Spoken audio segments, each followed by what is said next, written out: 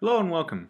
This is Miles McKeon, and I'm going to give you a quick tour of how to navigate our hybrid course in Coursesites. Once you're enrolled and logged into our course, you'll always land on the Start Here page. We begin with a brief welcome introduction, followed by our course syllabus. If you simply click on the syllabus, you should be able to see the syllabus appear here in the form of a PDF.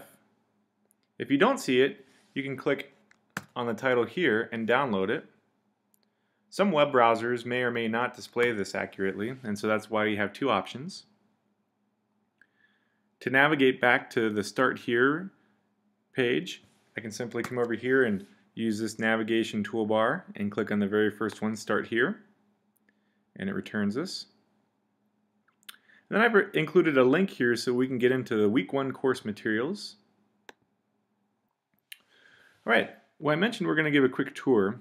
We went through the Start Here page and in Week 1, but let me show you how you can navigate the course. If you click on the title, it will take you deeper into the course. So if I click on this course scavenger hunt here, it'll allow me to complete the assignment. And I always post objectives and directions with the assignment for the reader, for the student. And notice we also have an attached file here. If you click this, it's going to download a Word document to our Downloads folder. And I can open that Word document. And this is a brief activity we did in class. So you would include content here. Once you've completed each of the different questions, you would save the file,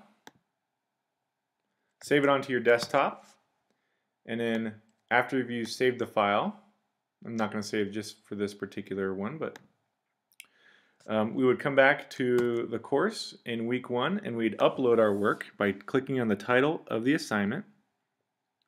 Now we're within the assignment.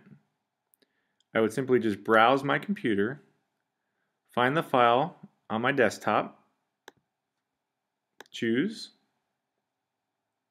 and I can also add comments here if I wanted to leave the instructor any kind of brief comments. I can type in this field here. That's not required, it's just optional. And finally, we're going to choose Submit. Don't forget to hit Submit. Once we submitted it, we should see that there's a green banner here identifying that the assignment is complete.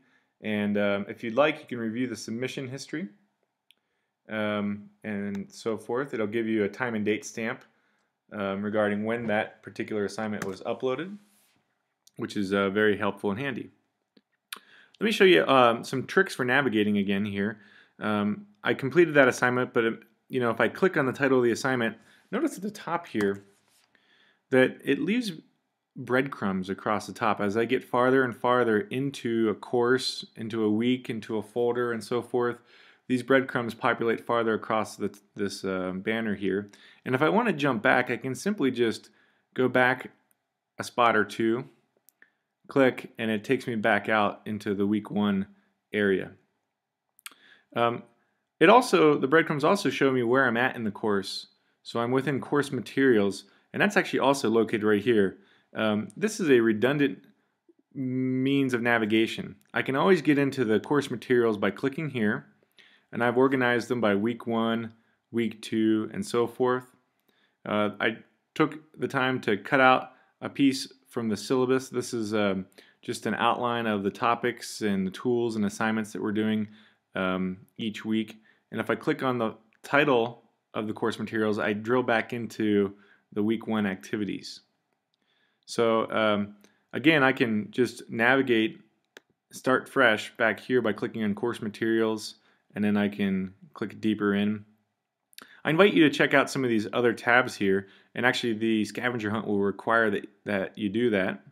For instance, like if I click on the calendar, notice this calendar is very similar to like a Google Calendar in terms that if I click on the title of something, for instance here, it has a check plus, meaning it's an assignment that's due. I can click on the assignment and I can see information about the event and when it's due and so forth, and I can hit save. Notice I can also click on As a student, it would view a little bit differently here, but I can click on the title of the assignment and it'll take me to within the course where the assignment is loaded, if it's in week 1 or week 2 or whatnot. So the calendar is a nice interactive calendar, and you can also add the calendar to like your iCal or your Google Calendar, so that you can view it from your smartphone and so forth, using that button there that we just displayed. Great, so breadcrumbs across the top allow us to navigate, as well as these tools along the side allow us to navigate. They both can get us to the same place. All right, well, that wraps up this short video on navigating Coursesites and entering the course, navigating to the week 1 assignments and completing assignments, uploading an assignment and so forth, as well as checking the calendar and checking on due dates and using the calendar as a way to navigate. We also discussed browsing using the breadcrumbs across the top banner, as well as using the course tool buttons along the left-hand side.